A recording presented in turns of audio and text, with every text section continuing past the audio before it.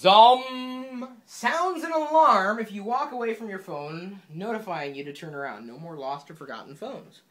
Zom notifies you of incoming calls with vibration, light, and audio alarms, and serves as a fully functional speakerphone. Zom helps keep you safe by sounding a panic alarm and dialing emergency assistance from anywhere in the world with just one press of a button. No monthly fees required. Zom! Zom! Boy, they're getting really creative with these product names, aren't they? What, was FlaBoogaFling.com already taken? That surprises me, honestly. First learned about Zom and ended up getting this courtesy of Callie Lewis when I went to speak at her Open Camp conference there with John Paz. They created quite a conference, I got to tell you, and I was very appreciative of the opportunity to go to the conference, and I was certainly appreciative to play around with a Zom. That's not how they say it, really. That's how I'm choosing to say it, just because I'm trying to make this video as annoying as possible, because you won't forget it at some point in the future. You'll say, what was the name of that device that did the thing where you paired it with the Bluetooth to your phone, and then if you walked away from it, then it rang and it alarmed? You're going to remember it, right? That's right.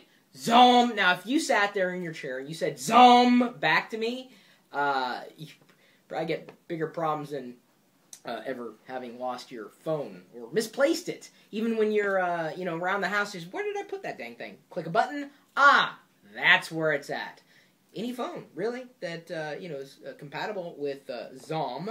Bluetooth. Oh, I love any kind of Bluetooth device. So there you go. I just read it literally off the side of the box, and that's pretty much what I was going to tell you anyway, because that's exactly what this little gadget does. I did have it turned on for a little while, but I was afraid. When going through the airport, the last thing I wanted to have happen is me being separated from the device that I had this paired to, and then going, whoop, whoop, whoop, whoop, whoop. Oh, dude. I'm all about going Zom in videos, but it's another thing altogether to, start alarming everybody else with my alarms in the middle of an airport. That's one quick way to getting yourself strip searched.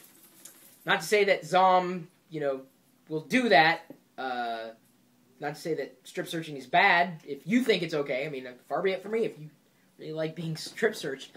Me, not so much. So, Zom is a piece of hardware that you may consider using if you are someone who needs to keep an eye on your device, making sure you don't walk away from it if it is Bluetooth enabled. And I can't think of many devices that aren't Bluetooth enabled. Let's see here.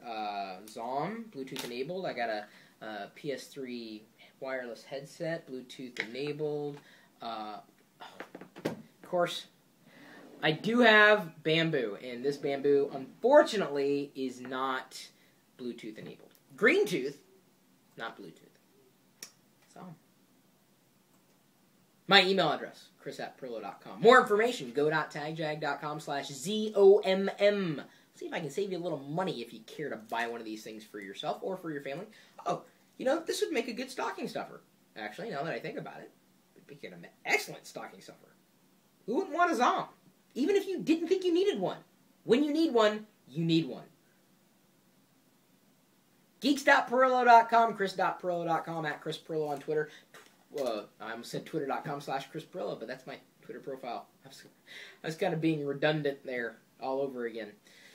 Facebook.com/ChrisPerillo. Of course, we also have coupons.lockergnome.com, lockergnome.net, and a chat room where we are typically geeking out 24 hours a day. 7 days a week, and most of us happen to be tooth enabled. That's burp tooth. Making new technologies up as I go along. Do you realize that the name Bluetooth is actually from a Danish king who was known for uniting the tribes of, I believe it would be Denmark. It was Danish.